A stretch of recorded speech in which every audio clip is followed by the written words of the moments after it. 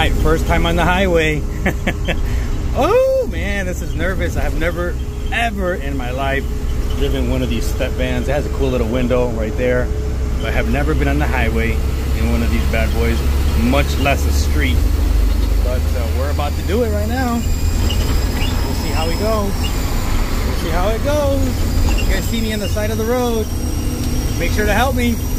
Please make sure to help me. Let's go. Welcome to the DIY video series with me, Frank VALTERRA, where I show you on various videos how to build your food truck from scratch. As you see right behind me, I turn empty trailers into full mobile kitchens on wheels.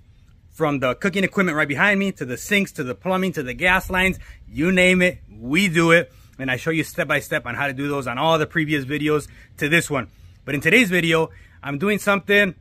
I'm going to give you guys 4 announcements. And oh my gosh, it sounds like a lot, but it really isn't. One of them is I'm going to be answering a Q&A. 2 of them, I'm actually looking for a gentleman called James Taggart, because my ebook is out as of this morning. My ebook, I released it to all the people that have purchased that. So thank you for that support. I do appreciate it. As always, that feedback that you guys give me will help me out.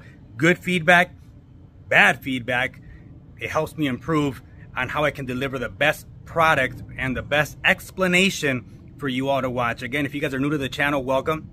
If you've been fellow subscribers, thank you for subscribing. Thank you for sharing all the videos and for watching. I do appreciate it very much. Again, I'm Frank VALTERRA. So that's announcement 1. I'm looking for James Taggart. Please email me, rollingburritosfoodtruck@gmail.com. I do not have your email, so I cannot give you access to that book.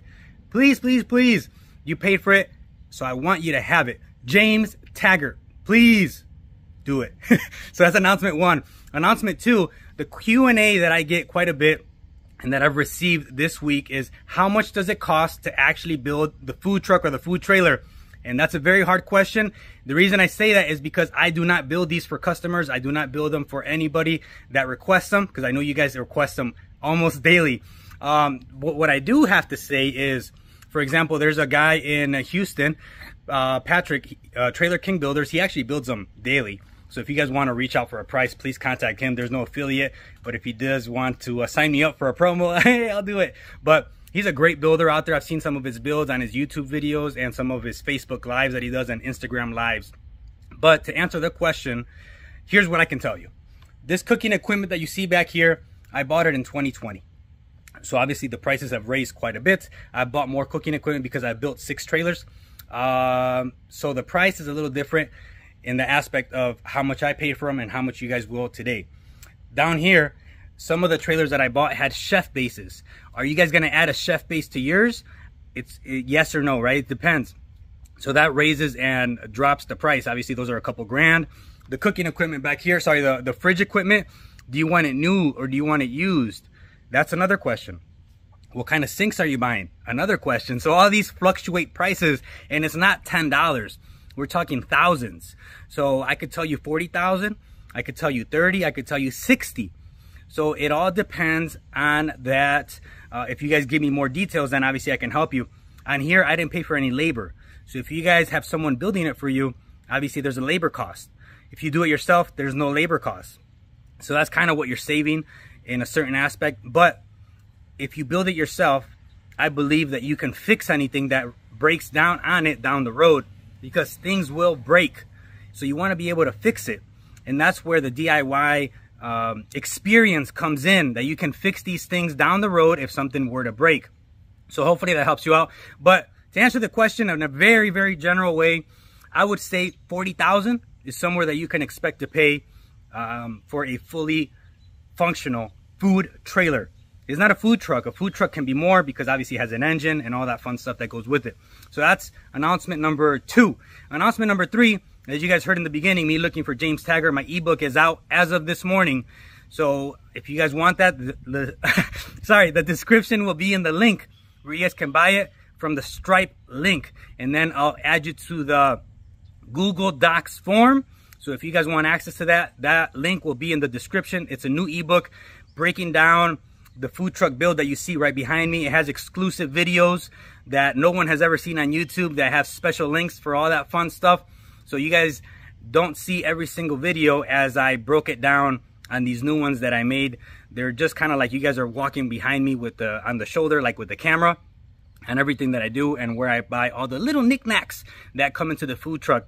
But all the big things, they do show on all the videos on the video series. This is just something special that I wanted to do for the people that wanted to support the channel, wanted to support me, and wanted to support this little ebook that you guys have been requesting for some time.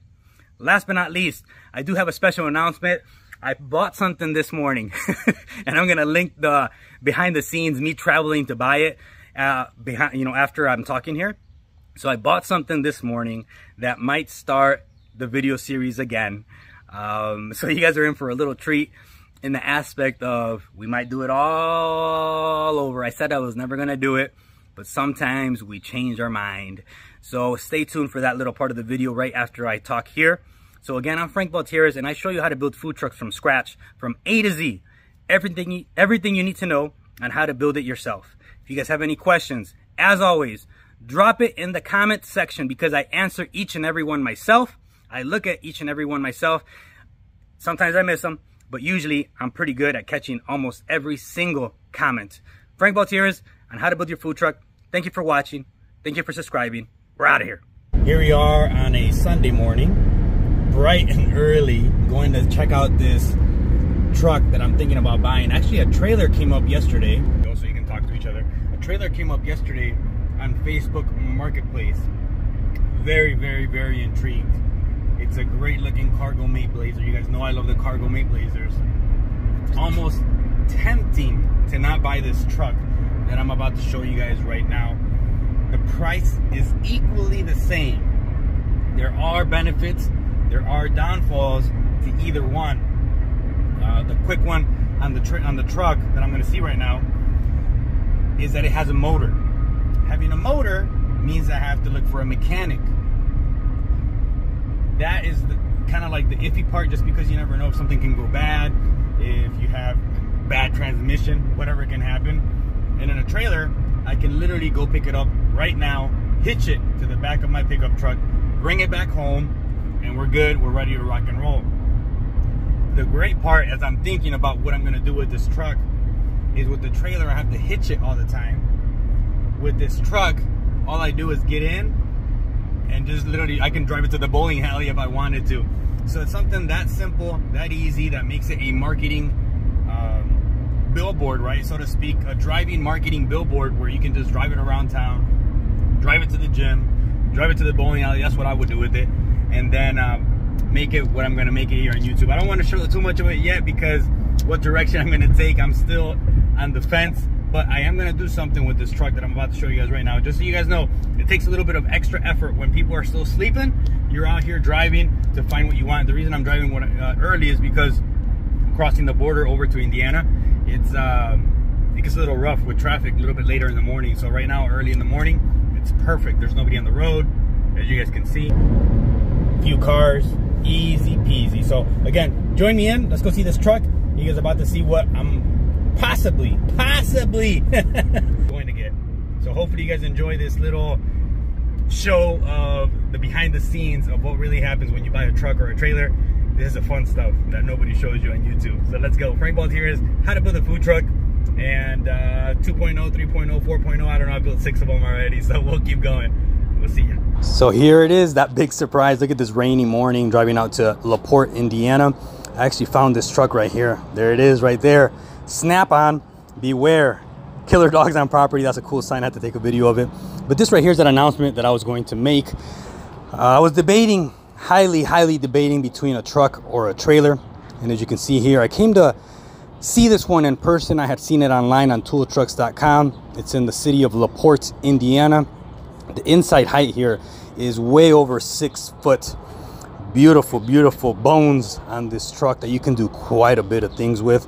I do have something in mind of what I'm going to do with this. I don't want to ruin the surprise yet, so stay tuned for that. But there's the inside. Beautiful, beautiful space. The engine. The only reason I was hesitant about a truck, and I put it on my ebook on my bullet points, is the engine. I do get very hesitant on things with engines just because I'm not a diesel mechanic. I don't know how to work on diesel engines. I haven't changed oil in a car in years because my cars are electric. So as you can see, I'm not the biggest expert when it comes to motors anymore, but this thing seemed like a great deal. I saw it online, as I mentioned. I came to see it, and to be honest, this guy kept it in pristine condition. As you can see, it's inside his garage, and he has a motor home, so that just tells you that he takes care of his cars. No rust, or very minimal rust on this thing. Being in Indiana, being in Illinois area, in the Midwest, we get a lot of salt on the roads, and this thing is very, very as rust free as you can get. It has that lift gate on there as well. Man, you name it, this thing is great. I was very surprised just by how it was, the bones of this, and as I mentioned, the floor was sturdy. The walls seemed like they were insulated. There was a builder, obviously, that built the inside of this. There's a little jump seat right there, so you can take a second person with you. Again, let me show you the inside once again. The roof on here, obviously, it's going to get removed. Put some lights up top.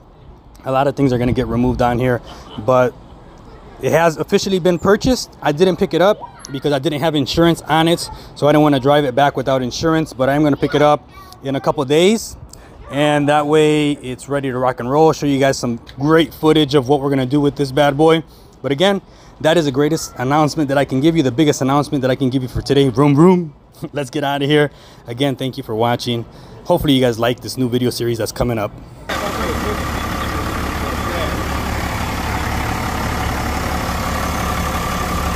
A little bit of a leak on the power steering. Yeah, it's pretty